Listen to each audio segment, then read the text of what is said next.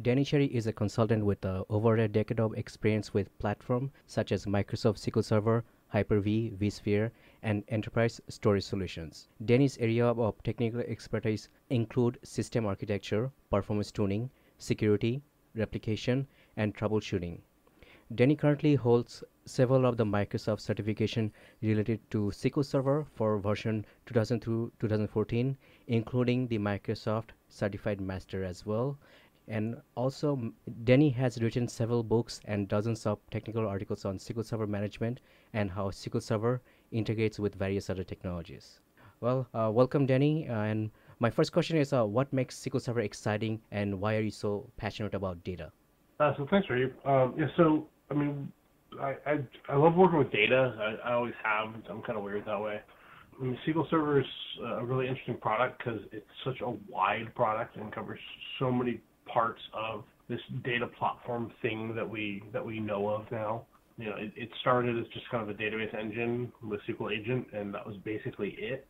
And then, you know, slowly new features were introduced, and we got into the BI space and with analysis services, and then eventually reporting services were added onto it. The fact that it's grown up kind of with my IT career is probably one of the reasons that I really like working with it. Because, you know, when I started out kind of on SQL 6.5 and SQL 7, and I've really seen the product grow over time, and you know, my career has grown along with it.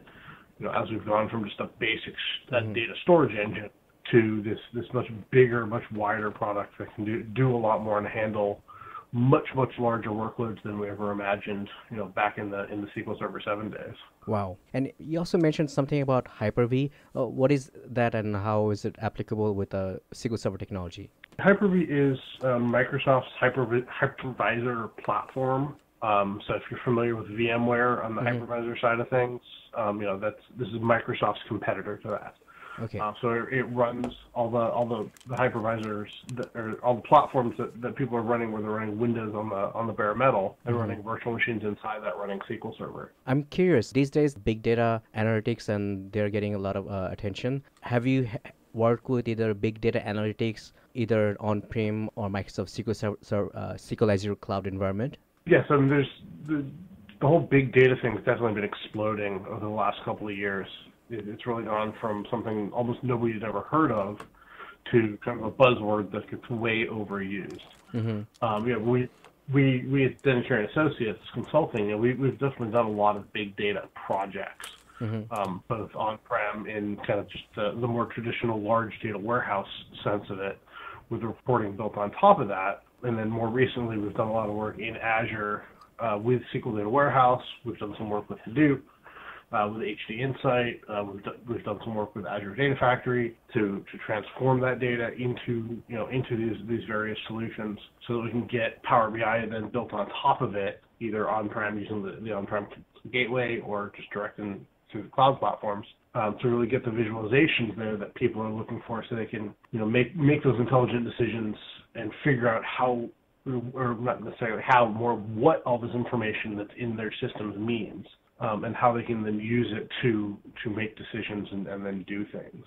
One of the guys on the team, he's actually been working on a project right now using Azure SQL Data Warehouse combined with SSIS, combined with SQL Database, with then the Power BI on top of it, to do some reporting for one of our clients, so they can then deliver those reports to their clients through Power BI Embedded Edition, so that their end users, who are government agencies, can then visualize the data and slice and dice that information and see kind of where all the money's getting spent on these various projects. So it's been really interesting to kind of see this whole thing evolve, especially in the Azure side, from something that didn't really exist a few years ago into something much more interesting today. I was thinking with SQL Azure and their Power BI, how they integrated Power BI with their SQL Azure Data Warehouse deployment.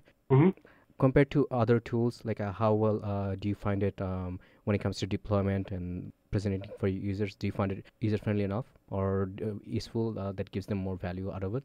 Deploying Power BI with SQL Database, SQL Data Warehouse, it's an incredibly easy solution to deploy because it doesn't really require a whole lot of IT infrastructure knowledge to do. It's just a matter of getting those things up and running, which is usually just a few clicks. and then you've got access to that platform, and then it's just a matter of getting the data into that those various solutions. That's really the harder part is migrating the data, migrating the application from a legacy platform into this more cloud-based platform, so that people can then easily build these databases on top of it. I've built a couple of Power BI databases, or Power BI dashboards, really fast to track data. For example, like who's posting into the SQL Help hashtag on Twitter. I built a Power BI dashboard on top of that. It's just because it was easy data to go get. That and it really let me see just how easy it was to get all this set up as somebody who doesn't do Power BI on a day-to-day basis, because that's not what I specialize in. Mm-hmm. So it's kind of interesting to be able to see that and see just how quick and easy it was to get that all working and be able to share that dashboard with some of my colleagues and get things working. I noticed you've been a consultant for a long time. My question is, do you think going through consulting project and facing the challenges and difficulties are worth it, or on top of that, what difficulties did you face initially when you started as a consultant? The biggest difficulty going into consulting is finding those first clients, because you don't really have a reputation you can draw on, as a consultant, which I do now. Mm-hmm. So that's probably the hardest part. It's definitely been a rewarding experience going into consulting. It's definitely different from having a normal job, especially the way we've been structuring our business. Because we're not kind of the normal consulting shop where we only do projects. We also do kind of DBA as a service style stuff for customers. So for a lot of our customers, we are their DBA. We just don't do it full time for that one customer. We've got a lot of customers where we're their DBA for a couple of days a week or a couple of days a month.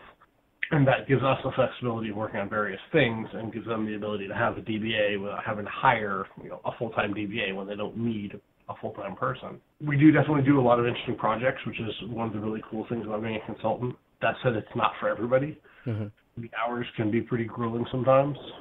It's definitely a rewarding career, a rewarding job being a consultant. It's definitely not for everybody. It doesn't come with the stability of a 9-to-5 necessarily. I mean, it does. We're a company. We make payroll every month like everybody else. Mm-hmm. But I don't know necessarily what I'm doing month to month or week to week. Mm-hmm. This week I'm working on one project. Next week I'm working on a totally different project. So you have to be able to jump from project to project very, very quickly and very, very easily, mm-hmm. as well as obviously be a self-starter, because as we all work from home here, nobody's watching over our shoulders, making sure everything's going. So you got to be willing to go, hey, I need help, and reach out to somebody else on the team and go, hey, I'm working on this for this client. What am I doing wrong? Mm-hmm. Unfortunately, everybody we have is really good about doing that sort of thing. Okay. The flip side is it's really cool because we do get to do all these different kinds of projects, because mm-hmm. we are jumping from project to project. And I'm working like 3 or 4 different projects right now that are all totally different. And in a normal job, you typically wouldn't get to do that, at least not very often. Whereas as a consultant, we kind of get to do that all the time. So, that's kind of the cool thing about doing this. One of the demoralizing thing about consulting could be is that this uncertainty factor, and you don't know whether you'll get any job or project lined up right after one you're currently working on. And it's this uncertainty and not knowing what will happen in future. I mean, how do you, inspire yourself to think positively that you're going to make it? So I mean, there is definitely uncertainty from not knowing kind of what's coming next. But on the flip side of that, we keep ourselves booked out fairly well in advance. So even if somebody does cancel, or if there is a couple weeks off or something like that, it's not that big a deal. Mm-hmm. And as a company, we keep money in the bank to make payroll and all that good stuff. So we have to think about that as we hire people, is how much cash on hand do we need to keep before we start getting worried about things. That's all businessy stuff, though, not technical problems. Mm-hmm. As the business owner, that's my job to worry about. Everybody else that works for the company doesn't have to worry about that stuff. They have the luxury of just collecting a paycheck and not have to worry about that. That's right. On the flip side, we've been very lucky. We have a pile of work that comes in. We just hired somebody recently, and obviously the reason we did that is because we had enough work to justify the additional expense of having another person. We've been very careful about how we've grown because of that, because we don't want to overextend. We don't want to get into the position where we might have to lay somebody off. We'd much rather grow conservatively and take things slow and make sure that we don't overextend ourselves and get ourselves into a bad situation. Mm-hmm. So in your career, what has been the most important and high impactful project as it relates to either SQL Server, big data, or any latest data trend, data related technology? The most high impact project I ever did was, Mm-hmm. I mean, I've done a few, to be honest. Okay. One of the biggest ones that I've probably done was back. I'm trying to. I've got a few. I've got a lot of stories I can tell. Been doing this a while at this point. All right. So let's see. We'll go chronologically. Okay. So back in 2001, Mm-hmm. I was working for a company. I was working for a video game company, and I somehow was the guy managing the advertising system because it had a large database attached to it. Mm-hmm. So as part of that system, we had set up log shipping from one server to another. This was obviously a big money maker for us because it was the ads. All the ads from the websites and all the ads that were shown in-game in most of the video games on the planet at that point. Mm-hmm. So that system would fail. The database server would fail about every 18 months because the hard drives would fail. Mm-hmm. So before I started working there, they lost about a week's worth of data when the hard drives failed. While I worked there, the hard drives failed, and we lost 2.5 minutes worth of data. So the financial impact to the company was extremely small. It was small enough that they emailed all the advertisers and said, hey, we don't know what ads played for these 2 minutes. We're not going to charge anybody for the ads that were played during these 2 minutes. It just wasn't worth the time to figure out how much everybody owed us on average to bother billing them for it. The next big thing I did would have been back in like 06, or 05, right after SQL 2005 came out. I was working for an auto finance company at the time, and we upgraded our loan origination system, which did about $1.5 billion a year in car loans, and our average loan was like $8,000. We upgraded that to SQL 2005 from SQL 2000, I want to say 2 months after SQL 2005 was released. Mm-hmm. So we did a hardware upgrade at the same time and did the software upgrade as part of that. So I think SQL 2005 was released in February, and we were in production by mid-April. After we told the business they could start playing with the system, but not to let new customer data in and not to change any data, because if we wanted to roll back, we didn't have to redo anything. We got a phone call about 20 minutes later saying that they didn't care what it took. We were going to stay on this version of SQL. We were going to stay on this new hardware. That's how happy they were with the performance after the upgrade. So we worked a long night that night, dealt with some firewall problems, and got them up and running, and kept everything up and running on that version, because rollback was not an option at that point. The business has said, we don't care what it takes, we don't care what it costs. Keep us on this version. Probably the other cool thing that I've ever had happen to me was I was doing some work for a client, and we were just doing basic performance changes, index tuning on a server. It was a SQL 2000 box. And the next morning when the business unit came in, they actually complimented the IT director without prompting because of how much faster and how much better the system was performing. Wow. I think I've had that happen exactly one time in my entire 20-year career, and that was the one time. And I'm very happy that client called me and told me that happened. But yeah, that was pretty cool. And that was just a normal performance tuning gig. I was there for a weekend, and then Monday morning when they came in, they were all very, very happy. Yeah, those are probably the big three that I can think of off the top of my head. I'm sure I've done new stuff. There's stuff more recently than that. Yeah, it's really wonderful when clients approach you and tell you about the good work you do, and it just makes it all worth it. It's nice. Yeah. It's nice to say they don't hate you and they're happy that they got That's your right. voice. Like, you're not taking all of our money. Right. You're also a Microsoft certified master. Like, what does it mean, and how did you go about achieving it? So Microsoft Certified Master Program was built by Microsoft back in the SQL 2008 days, and it was actually killed off in the SQL 2012 days. Mm-hmm. So it was designed to be kind of the Microsoft equivalent to the Oracle Certified Master or the CCIE, Cisco certification. So it's supposed to be the top tier, top echelon consultants and people working with the product. It started as what was called the Ranger program. So that was an internal Microsoft program. You had to be a Microsoft employee to go through it. It basically started with 3 weeks of intensive training and then tests to make sure that you actually understood the material and got it. So that turned into the Certified Master Program for SQL 2008, which they opened to the public. It was very expensive because you had to go on-prem to Microsoft for 3 weeks in Redmond. So that meant 3 weeks of not billing clients. As a consultant, that's very expensive to do. Yes. Plus, you had to pay for hotel, food, and then the training was like $15,000 or $20,000 on top of that. So a U.S.-based consultant could easily be looking at $50,000 of hit just to take part in this, with no guarantee that you'd pass the exams. So you had to pay for it? They were not paying you for it? So when I did it, I actually took it after they made it so you no longer had to go take the classes. Okay. So all I did was take the tests. Oh, nice. So it was significantly cheaper because I didn't have to go up there for 3 weeks and I didn't have to pay for the tests. So when I took it, it was about, I think it cost $3,000 total to take the 2 exams. $500 for the knowledge exam.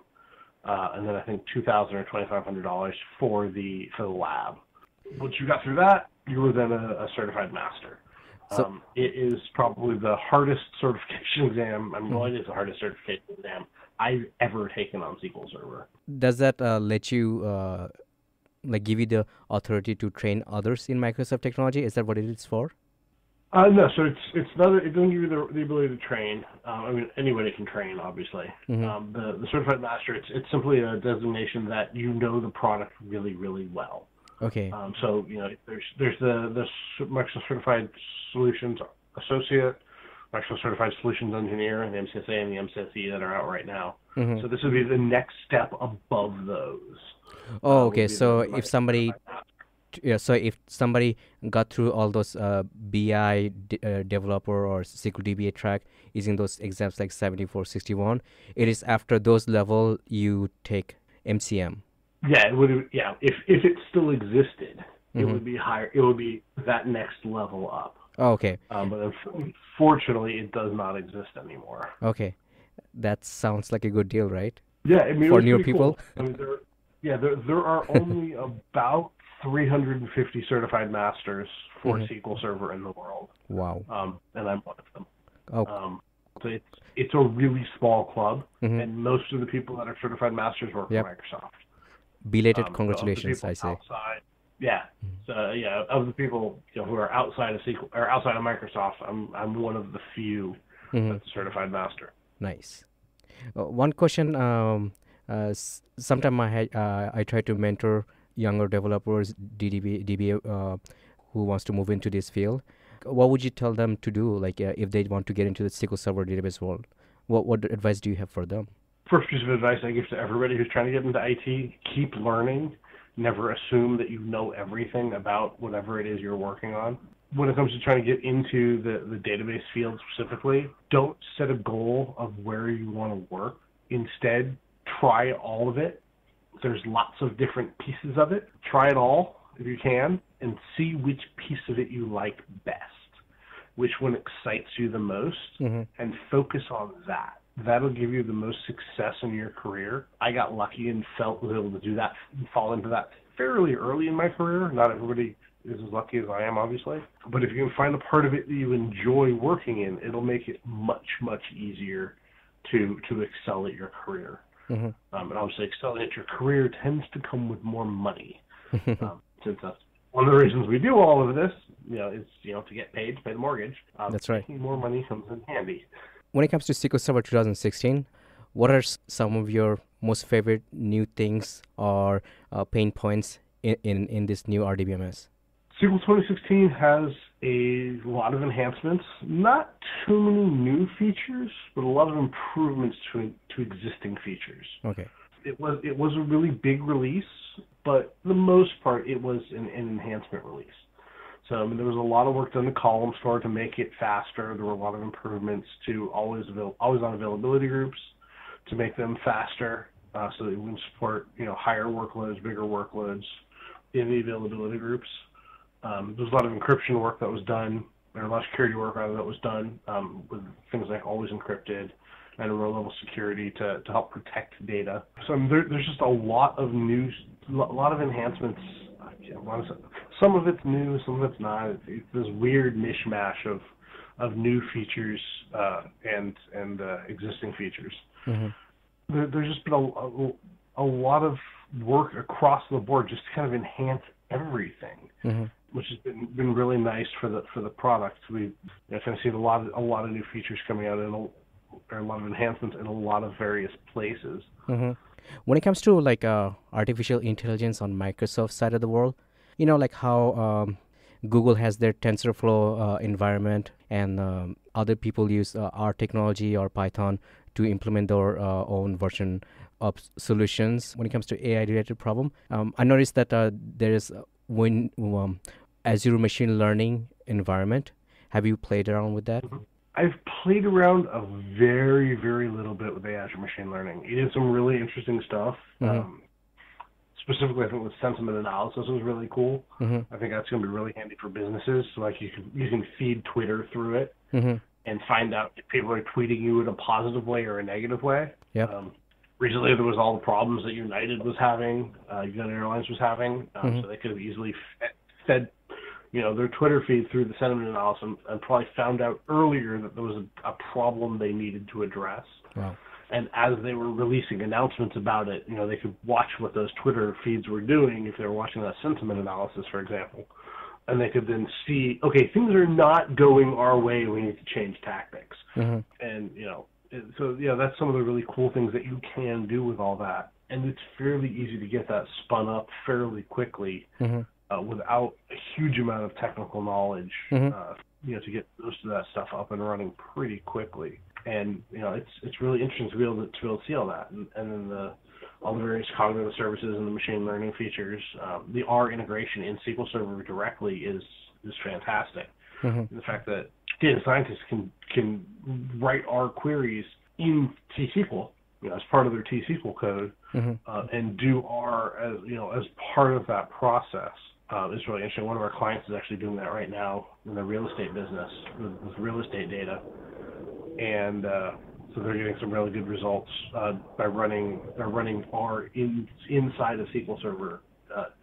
So they can manipulate the data with T-SQL, and they can run R scripts against it to get whatever magic numbers they're trying to get out of it, and then they can use T-SQL as the next command, and do some more work with it, and then run another R script against it.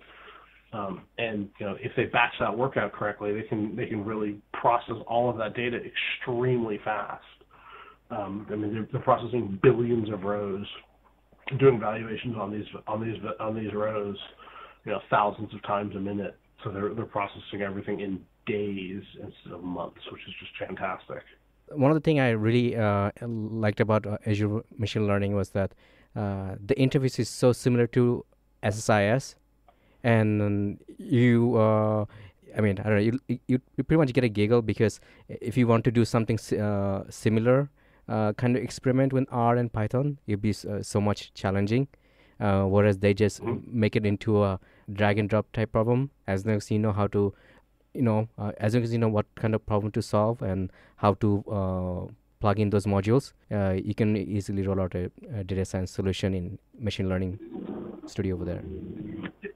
Yeah, there's lots of ways to build machine learning solutions. There's no one right way. That's probably a good piece of advice for people that are just trying to get into this industry. That's true. There is no one right way to get stuff done. There's lots of options, and depending on what you're trying to do, that's going to change which option is going to be the best solution for you. So there's a lot of things that to keep in mind when looking at these solutions. I know this confuses a lot of people and throws a lot of people off when they're first getting into IT, because they think, this is, way X or process X is how you always do it. And I'm like, well, sometimes, sometimes process Y is the right way to do it. Sometimes process Z is the right way to do it. There's lots of different ways of getting stuff done. It's just a matter of which variables you're using, as part of your workflow analysis to decide which one is the right one to go. And some of that just comes with experience, and some of that comes with just trial and error to figure out which one's the right one. Do you have any cool SQL Server tips or trick that you can teach me and my audience? Keep an open mind as to what's going on. Like I was just talking about, never assume that way X is the way that things should be done. Mm-hmm. This is especially true when like playing with indexes and stuff like that. The other thing I find that helps a lot with dealing with SQL Server is learn what SQL Server wants to do. Don't assume that SQL Server is going to do things the way you think they should be done. This is especially true when you're looking at indexes and stuff like that. It's SQL Server is going to do things the way it wants to do, whether you like them or not. So when looking at and tuning things, you need to focus on making sure that it can do what it wants to do as fast as possible, not that it's going to do things the way you think it should. I've had a lot of arguments with people going, well, SQL Server should do it this way. I'm like, well, maybe it should, but it doesn't. So you have to work with the system the way it's built. It's just a database engine. On the flip side, it's a very expensive database engine. Microsoft does spend a lot of money making it and enhancing it. So, it does things certain ways for certain reasons.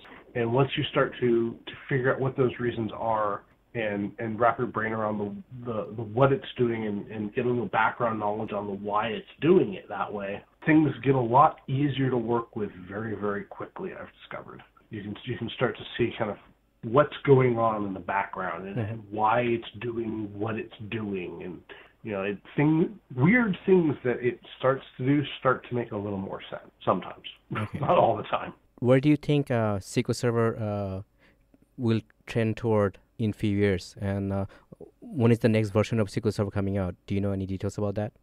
So I don't know any details about when the next version of SQL is coming out. I know it's going to be soon. All right. It's going to be sometime this year, hopefully. Mm-hmm. Obviously, SQL Server on Linux is going to be a huge thing. So right now it's April, mid-ish April. So we've got CTP 1's come out. CTP 2 has not yet dropped. The year is still young.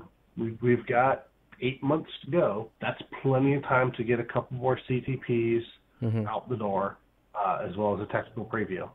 So there's still plenty of time. So I would imagine it's going to drop sometime this year. What's coming? Who knows?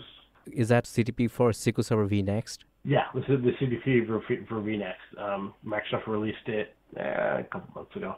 Okay, so I think it'll be a successor to SQL 2016, right? Yeah. So this is the whatever's coming after 2016.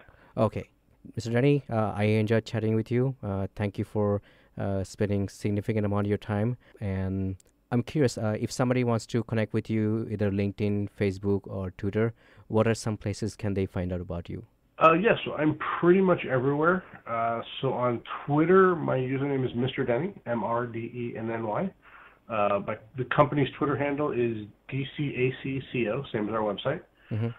So speaking of that, our company website is www.dcac.co. You can hit me up on Facebook. I think it's facebook.com/DCAC, I think. Okay.